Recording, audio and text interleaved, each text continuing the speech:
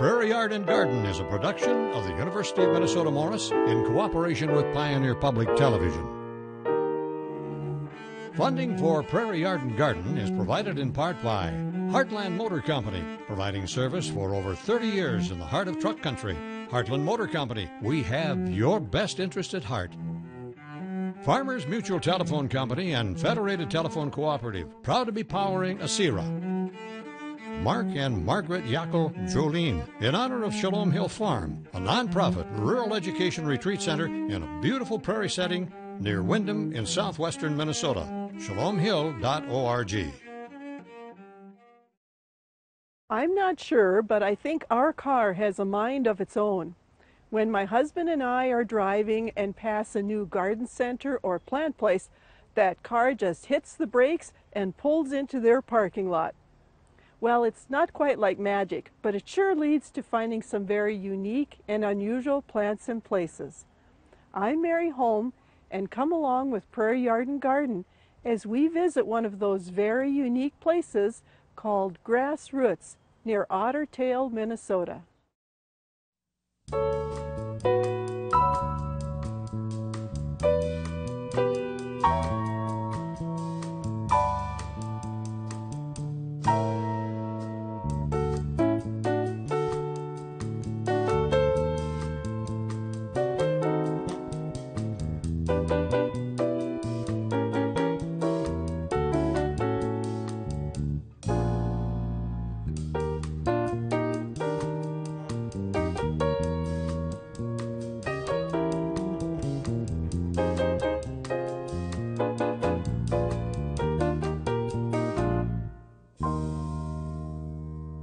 What do the following things have in common?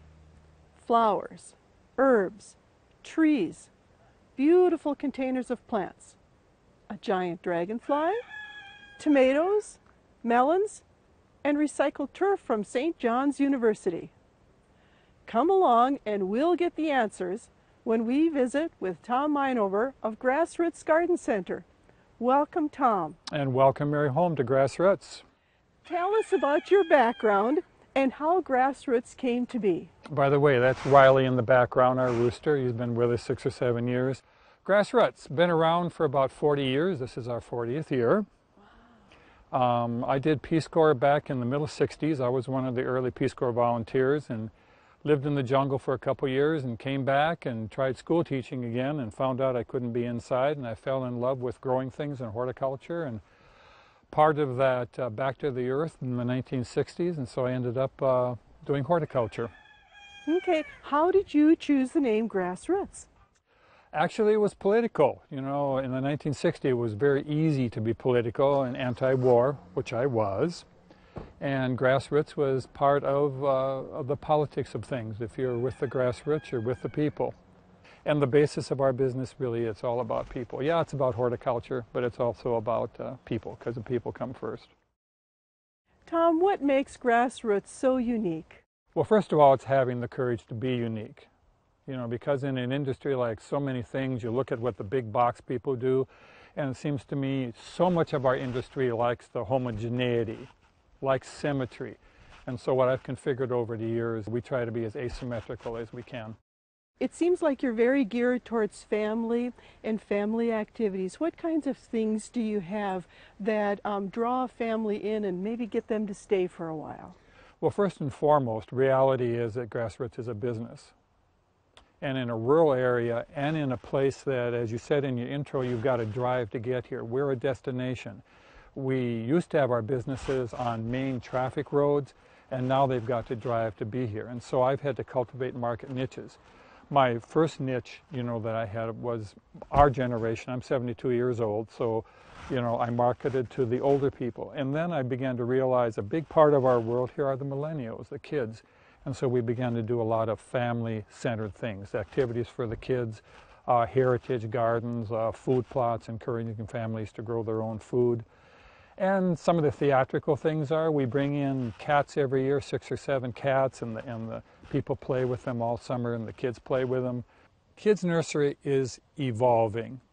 Normally in a business, when you talk about a nursery in our business, you know, you come in, you want something for landscaping, we'll sell you a fruit tree, a shade tree, but targeting marketing kids is different, you know. Because I've been an environmental activist most of my life, the next generation has been important, and it's hard in a commercial business to segue from just selling parents, you know, trees to getting the kids, you know, to appreciate. I bring in like a potentilla, you know, so I'll have a $5 potentilla. You know, the parents will buy like a $30 to $40 potentilla, but the kids can buy a $5 potentilla, a $5 doggle crab. And so we encourage the parents to go home and set up heritage gardens. So it's actually down-priced the whole kids' nursery, so it's price accessible. So a grandparent can come in, instead of buying them a bottle of pop, you know, they can buy them a little plant to come home. And I agree, I think it's a great concept, and I hope other people pick up on it, because the next generation has to pick up on planting things, not only planting good food, but planting fruit trees that last 10, 20, you know, 30 years. So you plug in the heritage thing, you know, plug in nature, try to get away from, you know, commercial foods to the degree that we can in northern Minnesota. What are your summer seminars? What are some of the topics that you do? And who determines what the topics are? And what kind of a turnout do you have for those? Holy gods of war, woman, what a diversity of questions. And thank you. It's easy to do seminars here because I've got a great staff. I've got Pam, who's got years as an artist and also as a horticulturalist. I've got Gretchen, who's years as an artist and also takes care of our perennials and herbs. So I've got expertise on the staff. Dana Barr, who's growing our cantaloupe and watermelons for also 40 years, can talk on the vegetables. Also, we do things like Reverend Art Johnson just did a seminar on caregiving for men, because more and more men are doing caregiving. And it's a logical thing for me to do here because I've got an older constituency. And again, we've got a social agenda here. It isn't only, I'm not using the horticulture necessarily just as a leader to get people in, but, you know, because my niche here, you know, is people. And so people come in and the seminars help bring them in, but more than the seminars, it's the one-to-one that we do. Yeah, seminars are part of what we do, but it's the one-to-one interaction. And everybody here knows how to ask a question. You're really known for your herbs, too. How many herbs do you grow, and how do you grow them? I cut my teeth, how many years ago? 35, 40 years ago on hydroponics. And hydroponics, when I first got into the industry, forced me to deal with nutrition. This was in the day before Miracle-Gro, before they started talking about, you know, putting all the traces and the molybdenums and the borons and the zincs and the coppers and all that. And when we started working with Dr. Paul Reed at the University of Minnesota on different systems of hydroponics, back in 1971, I think it was, a young man came over from England, Steve Garton, who worked with Alan Cooper, who was the inventor of nutrient film technique, which was one of the early hydroponic systems. And nutrient film technique is almost pure hydroponics because it has no medium. It's just it's a flow system. And so you've got to have your act together nutritionally. And so this Steve Garton put together, he was a chemist and a horticulturist, put together a blend of 13 different chemicals that actually works. And the plants that you see are a result to this day, is a result of balancing the nutrients. And I am not an experienced grower. I have no idea what I put into the plants. But after 40 years, I just viscerally, I can tell, like all you other guys that are out there monitoring your nitrogen every day, I have no idea how much nitrogen I have or how much potassium I've got, but I just sort of know. You have a feel for the plants. Yeah. Well, it elevates maybe the status, but yeah, sort of, I guess. Okay. Well, you're in touch with the plants and with nature, and that brings me to my next question. Yes, Mary. What is Environmental Marty? Oh, yeah. Ladies and gentlemen, Grassroots has the largest dragonfly in the world. I'm actually in Ripley's, believe it or not. About 15 years ago, I went to Arnie Ruthmeyer, who is the shop teacher, ag teacher in Perm, Minnesota. And I said, I want a tourist attraction. So have you got a young kid that knows how to weld? And he says, yeah, here's Marty Sasma. Comes from an old farm. And so I said, here's a picture of a dragonfly, Marty. You know, weld me a dragonfly. I expected him to do me a little dragonfly. And a week later, I get a bill from Perm Steel, Rick over there, for $1,000 worth of steel. So I go out there, and in his Quonset hut has this huge 2-ton dragonfly that he made. And so it was really cool. So we run it in parades. It's a symbol for clean water in Ottertail County. Ottertail County is in such a unique place with our river system. The Mississippi probably will never be clean, but the Ottertail River flows through so few possibilities of pollution. We have just clean septic systems and a few barnyards, and Ottertail River can be the cleanest thing around. And so Marty is a symbol of clean water in Ottertail County. And we encourage people to watch their lawn fertilizers, because that is difficult on lakes. Make sure they've got good septic systems. And we're hoping in 20 years that we can be one of the few rivers in the United States where you can, and lakes, that you can drink out of them and it'll be clean. So it's Environmental Marty is just our little community service thing to pass on information for clean water. What time of the year do you start your plants?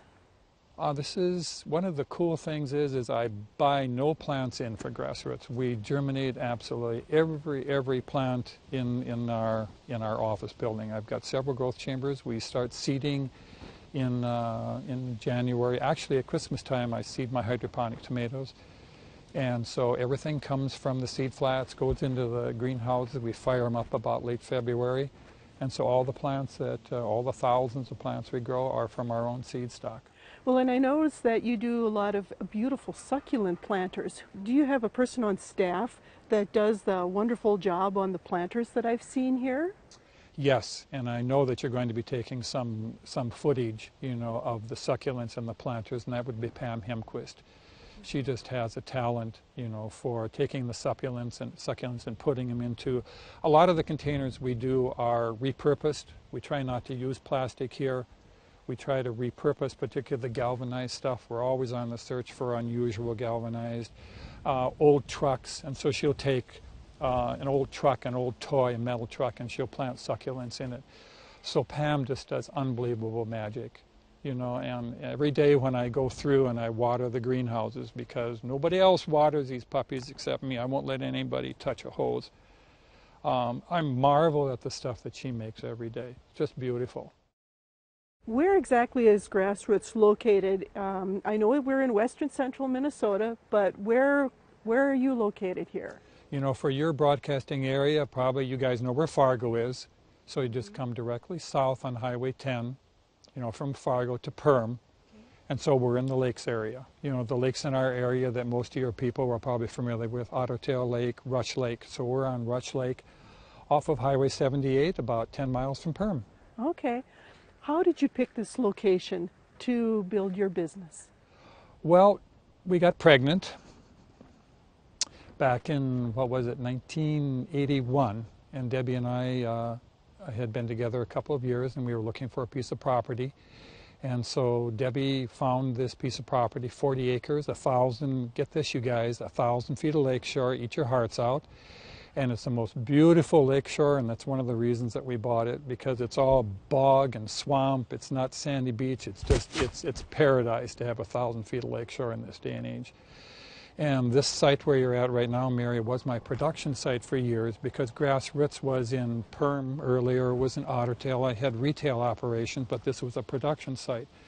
And then as I got older, I decided I wanted to take this production site and turn all these old buildings, repurpose them into what you see today. So the old buildings, you know, that you would see if you walk through Grassroots are all the ones that we tried to salvage. It's over a 100-year-old farm. It was pretty abused, but we've managed to restore and reuse as much as we can.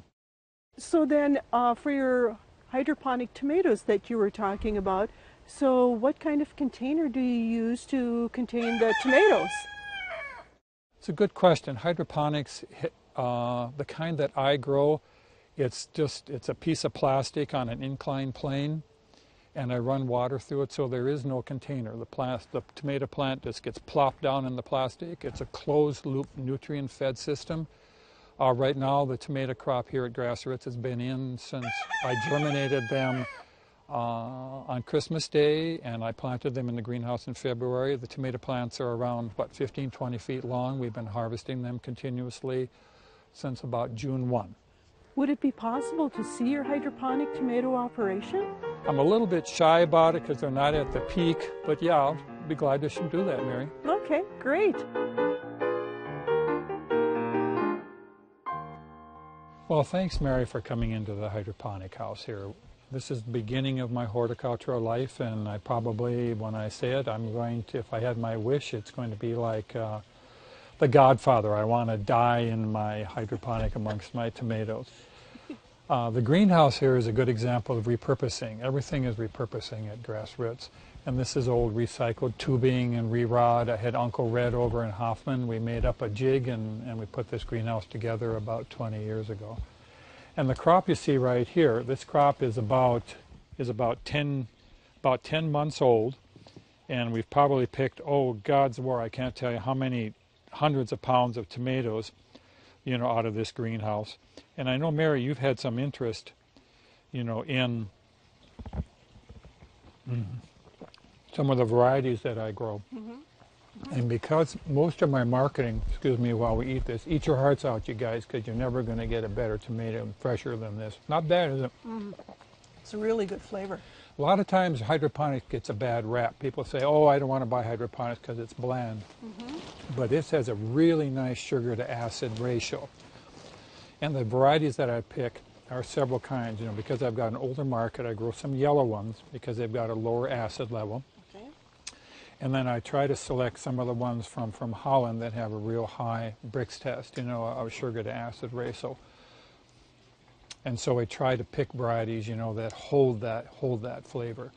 And on the other hand, we've got some that are bland. It's like I grow parthenocarpic cucumbers in here, the European burpless cucumber, the all-female blossom. Mm-hmm. That's real popular with my market. Again, because, no male blossoms, so no seeds, no jelly, no acid. And that's why a lot of my market likes, the European burpless cucumbers, which I also grow in here. How do you attach the tomatoes? It looks like the vines are just huge, and so you start them, and then you put them into the water solution there. Right. And then it looks like the vines just really get going, and then you clip them to something?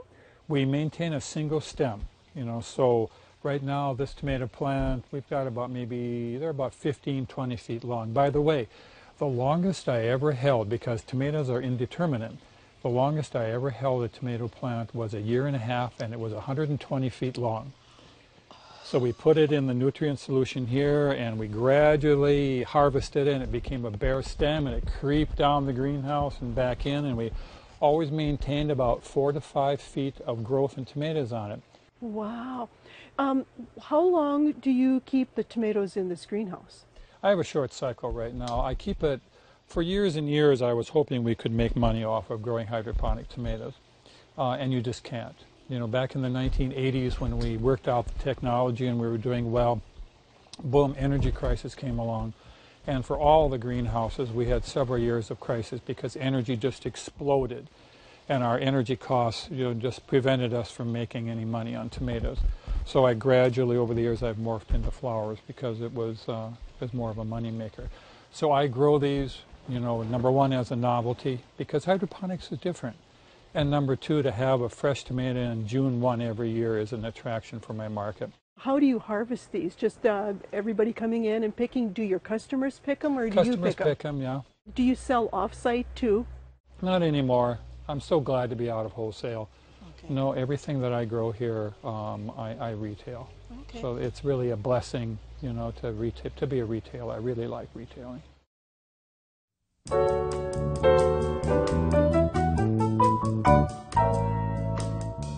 I have a question. I need to replace a shrub under a low overhang. What do you recommend? Well, there's lots and lots of options out there. I really encourage people to seek a lot of diversity in the landscape.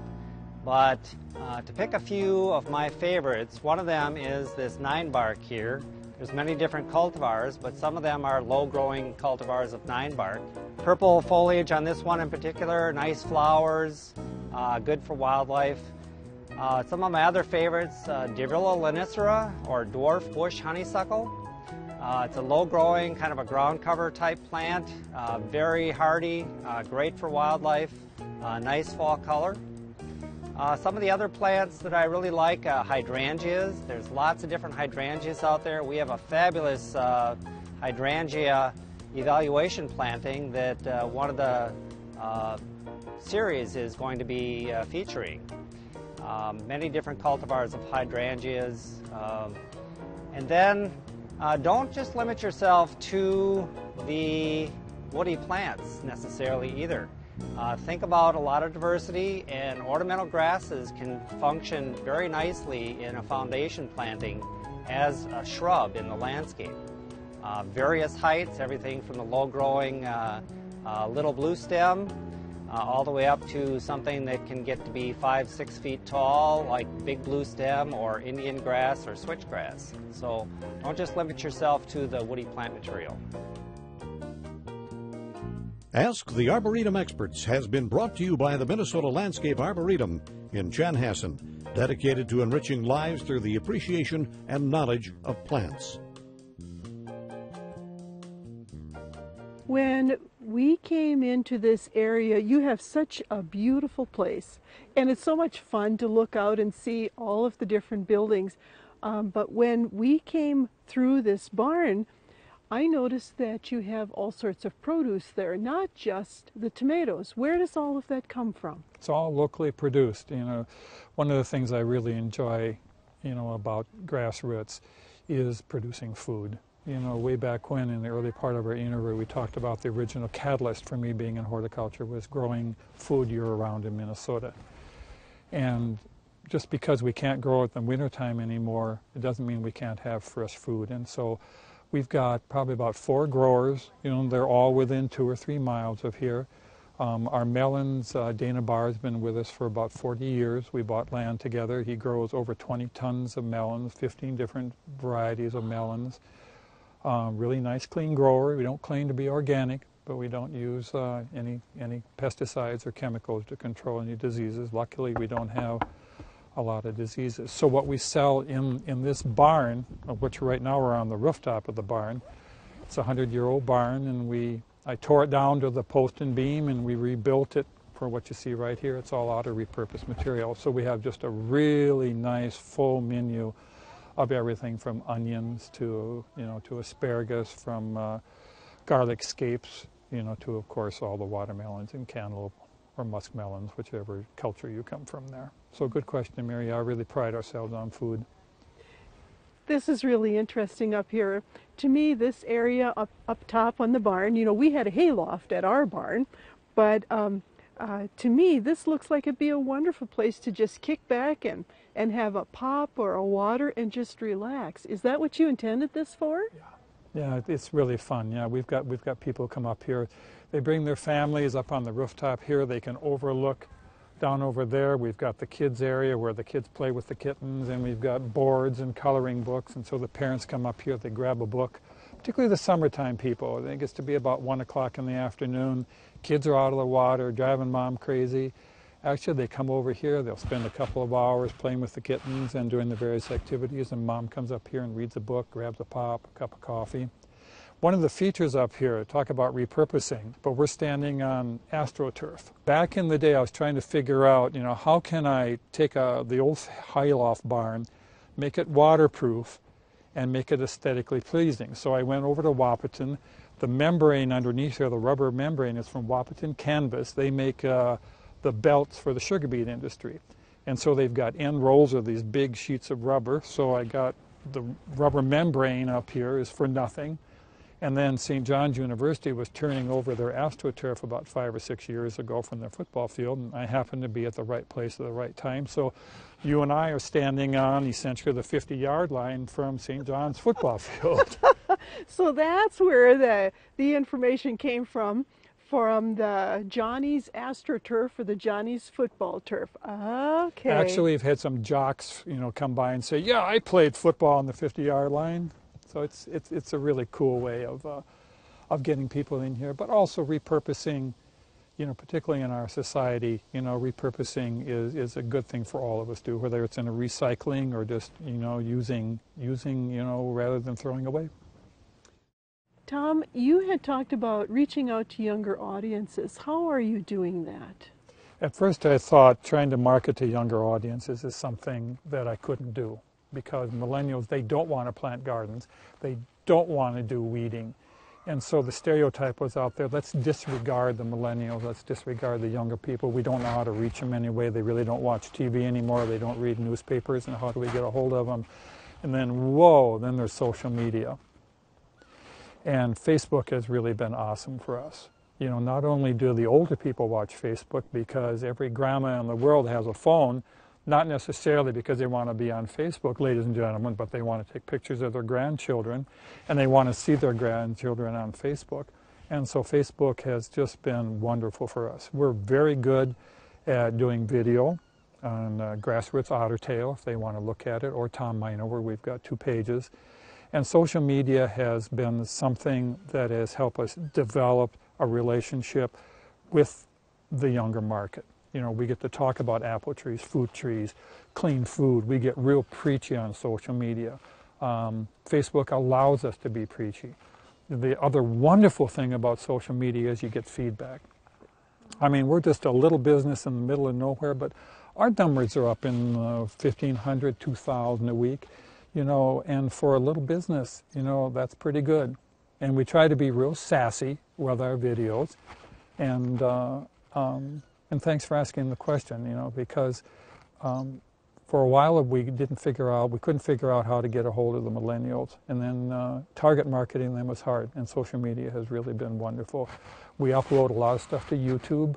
We've got a web page, so the world of the internet allows us to connect YouTube with Facebook, you know, with my with the web page. So being able to extend, you know, beyond Facebook to our web page and traditional advertising. It's real hard to advertise in this world because DOT doesn't make it very easy, Department of Transportation, and the laws make it very difficult for small business to advertise these years. You know, because they don't want our signs cluttering up. You know, most of my customers don't watch TV, they don't listen to radio, so how do I reach them? And social media has really made being a small business and a small entrepreneur a lot easier than you might think. Well, Tom, thank you so much for sharing your wonderful place, and it has been so much fun to see what you do and how you do it. Thanks, you guys, for watching this show. Funding for Prairie Yard and Garden is provided in part by Heartland Motor Company, providing service for over 30 years in the heart of truck country. Heartland Motor Company, we have your best interest at heart. Farmers Mutual Telephone Company and Federated Telephone Cooperative, proud to be powering ASERA. Mark and Margaret Yackel Jolene, in honor of Shalom Hill Farm, a nonprofit rural education retreat center in a beautiful prairie setting near Windham in southwestern Minnesota. ShalomHill.org.